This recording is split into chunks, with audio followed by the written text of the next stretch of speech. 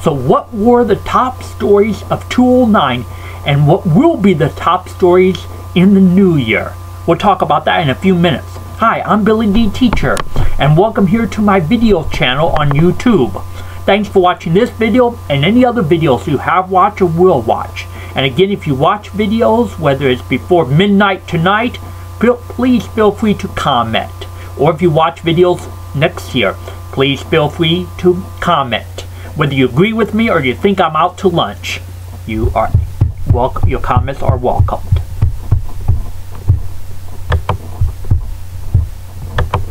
So what were the top stories from this past year, 2009?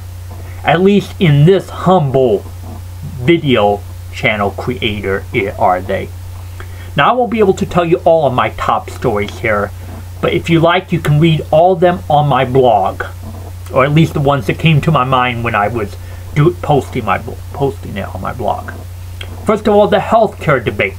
Moderate Democrats, like my own U.S. Senator Ben Nelson, going along with the wishes of those on the radical left of his party, who now control his party. The war with radical Islam kept going on. Like that suicide bomber who on Christmas somehow got on a plane that was going to Detroit. Thank God his will was protected.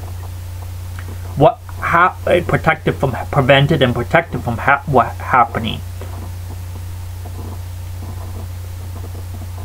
That again shows that our current White House and some of our leaders aren't committed to defeating the radicals in Islam as much as they are to defeating us.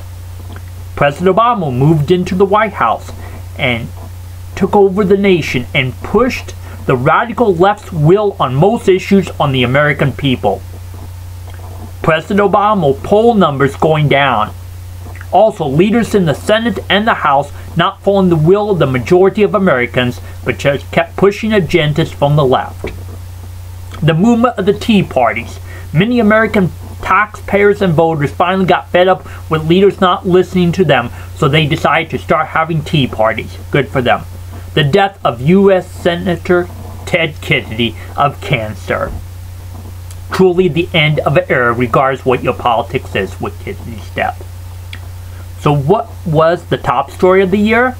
The war with radical Islam was pretty close to being number one. But to me, the top story was the healthcare debate.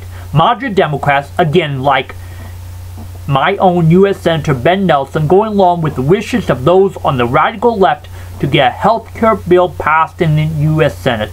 No longer can Senator Ben and others like him who claim they are middle-of-the-road Democrats say that they are middle-of-the-road Democrats. Nelson sold out and let many pro-lifers down in supporting a bill that will fund the killing of the unborn. What will we be talking about next year at this time? Well, only God knows that.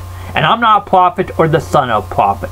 But here are some of my picks. In some cases, you can call them educated guesses. Obama will keep pushing his radical left politics, which makes me keep thinking that I was right in something I said last year. In a few years, when Obama is up for re-election, he will end up being a one-term president just like President Carter was. The leaders of America will keep from acting like radical followers of Islam hate us and will think just reaching out to them, just being nice, they will keep saying and doing that. Sad, is it? It may cost America more lives. Many Democrats in the House and the Senate will lose their jobs because of their support for government health care. The war against people of faith here in America and around the world will increase. People of faith will have to decide if they have faith in a leader, a government, a political party, or a political system, or in the one true God who gave his life for all of us. People of faith being murdered, abused, and even put in prison around the world will keep going on. And us in America will have to see that people around the world are truly suffering from the Lord and get over some little things like the sermon going longer than 10 minutes so we miss watching the kickoff of our favorite NFL team. Well, those are just some picks and some of what I think the top stories were of the new year. Only God knows what will happen in this new year.